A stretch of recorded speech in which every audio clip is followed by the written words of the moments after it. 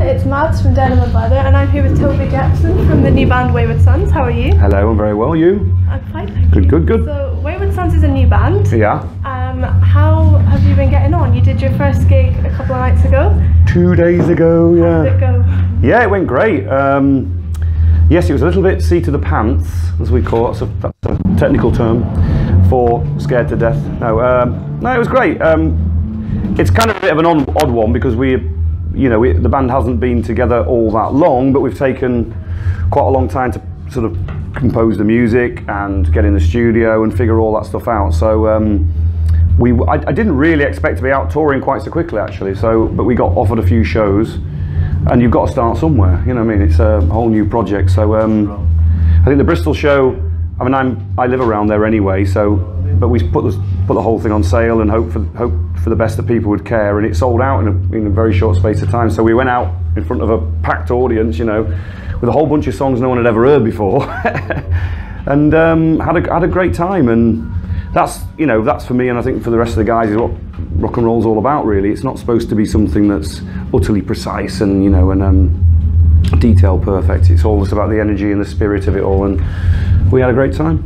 Yeah. So as you mentioned there, you were playing new songs. How did they go down?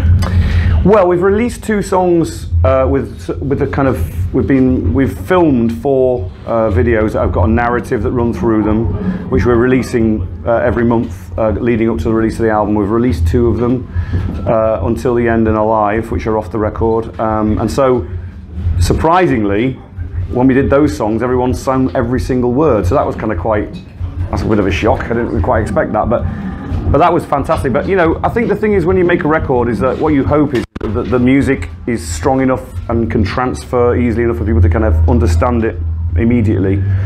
And I think by and large, we got a great reaction for every single tune that we played. So far so good. So being ex-Little Angels, do you feel under pressure to play Little Angels tracks? Well, we do a couple of Little Angels tracks, but I do that kind of on purpose at this stage, because we have to, we have to connect it back. I mean, I have to be honest, I wasn't going to do it, but all the rest of the guys went, you got to do it. And actually, when I thought about it, I thought it makes a lot of sense, because specifically Kicking Up Dust, we play that live, because that track is by and large the reason why the name of the band is what it is, because I paraphrased the Kansas song Carry On My Wayward Son as a sort of as a reason for to understand what rock. For me, when I was a kid, when I was a kid, that track really resonated with me as a kind of it summed up what I felt rock and roll was about. Really, this kind of idea that there are people who get into rock and roll and get into music, by and large, are looking for a sense of freedom, are looking for a sense of a different way of life, a different way of enjoying your life and expressing yourself and all the rest of it. So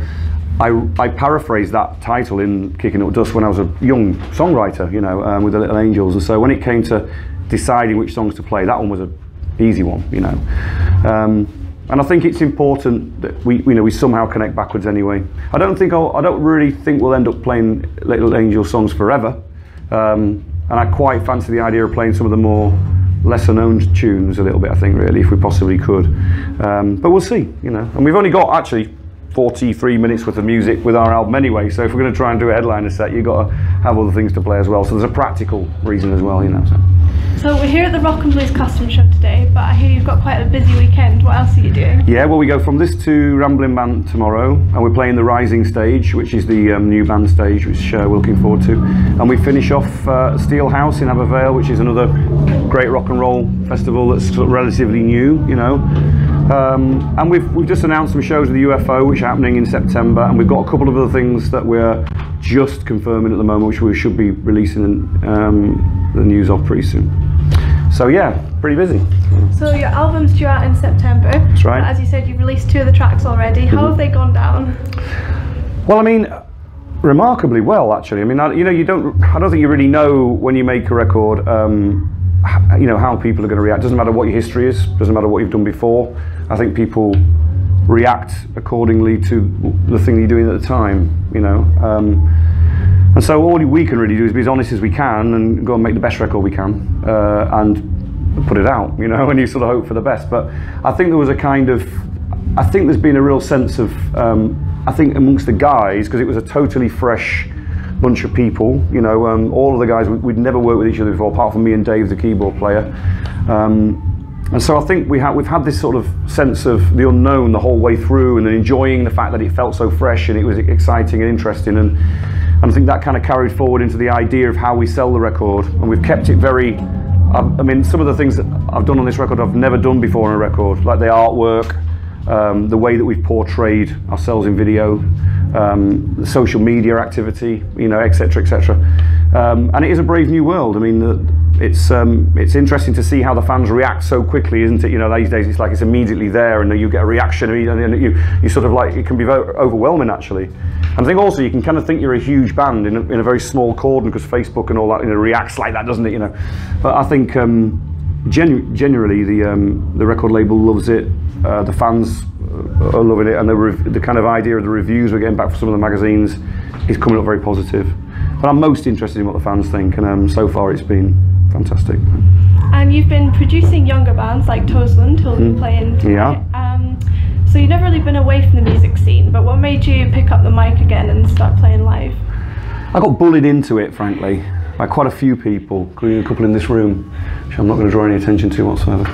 But, nah, I mean, it's one of them. It's like I spent so many years being a gun for hire in other people's bands. You know, I sang for Gun, you know, Fast Eddie Clarke and Fastway. I played with Eddie for a long time, and also DOC Disciples. I spent a couple of years touring the world with that. But the thing is with that is it's as great as it is, and as amazing as it is singing songs like the Black Sabbath tracks and Dio songs and all the rest of it, they're other people's tunes. It's not my material. So you kind of get into the situation where, or I got into a situation where I felt, I don't want to do this anymore, because I don't feel like I'm doing myself any justice really, as much as it was great fun and a real privilege. I just sort of said to myself, you know, well, if I'm going to do this again, it's got to be right. I've got to have the right label, I've got to have the right people around it, and I've got to really feel really happy that the situation has the best possible chance of achieving what it needs to achieve, you know. So, and then when Frontiers came knocking on the door, you know, I'd literally probably only about half a year before said all this to myself, I'm not going to do this anymore, you know. And then they knocked on the door, and it was like, well, okay, well, if that's if that's the situation, then let's make it right. But I've got to say that Nick in the band, the bass player, he was instrumental in kicking me in the arse and saying, "Don't be an idiot, go and do something," you know. And you know, he was right. You know, it's been the best decision I've made for years, and he feels very honest. I think that's the thing. He feels very honest, and so those things combined, all these pieces in the jigsaw puzzle, once they all joined up, it was like, well, okay, I get that. You know, we should do it.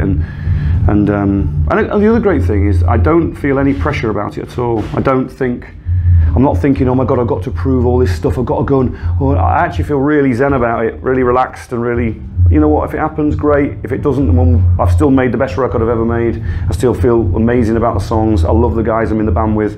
I've got great people around me. So if all that fails, that's just down to people not liking the music. And actually that feels really cool and really calm. So, yeah. So what have you enjoyed most about the process? I think actually working with a whole new bunch of people, that's been really eye-opening and extremely, it's hard to describe it. I worked with a lot of the same people for a long time, and you kind of get entrenched in how that works, and you sort of get used to the comfort blanket of knowing what that is. So I think working with entirely new people allows that kind of broader sense of possibility. And I think also the guys have brought all their A game to this, and I didn't know how Nick was going to play bass with the band and how he was going to react with Phil, the drummer, and how Sam, and I knew Sam a little bit because I'd produced his band that I was working with, The Trees and Kings, and I knew he was an amazing player, but how that reacts to me and how that works backwards into the songs, you never know what that's going to be. And so I think that was what was great about it, there was no holds barred, there was no prehistory particularly, it was just, shall we see what happens? And that was really exciting. I can remember the first day of rehearsals, I took in a load of ideas, we'd worked on a few bits and pieces, me and Sam and me and Nick had done a couple of bits, and we just put the songs out, the ideas out there, and by the end of 2 days we had 7 backing tracks pretty much as you hear them by and large on the record. And I've never in my life, as making records for 30 years, ever had that. So I think that says something, you know. So where can people get in touch and find out more about Wayward Sons? Well, through the usual social media sites, obviously. So it's waywardsonsband.com is the website, and you can pre-order the record there and sort of follow all the links back. But we've got a Facebook page. There's Wayward Fans page on Facebook as well, which is gathering pace. We've got a Twitter feed. You know, it's all the normal places. But if you go to the site, you can follow all the links there, and yeah, just the usual places. And Frontiers, obviously, as well. Frontiers Records have got a YouTube page, which we're posting everything on there as well. So, all that. And do you have a message for your fans? I just say thank you. I mean, I don't understand why I'm still here, really. I mean, you know, you kind of think a lot of the time. I think a lot of musicians think you're looking over your shoulder, thinking, "Will I ever get found out?" You know, but it's just wonderful that people still care. It really is, you know. And as long as it continues like that, as long as people show that they want to be in, they are interested, and they want to hear the music, then I think I'll carry on. You know, if that wanes and it's like, you know, what the hell's he doing back? If I get that sense, then I think it's probably time to call it a day. You know, but so far it doesn't feel like that. So thank you very much. Well, thank you so much for chatting. Make sure you check out Wayward Sons and come back to Denver and Bladder for more. Bye.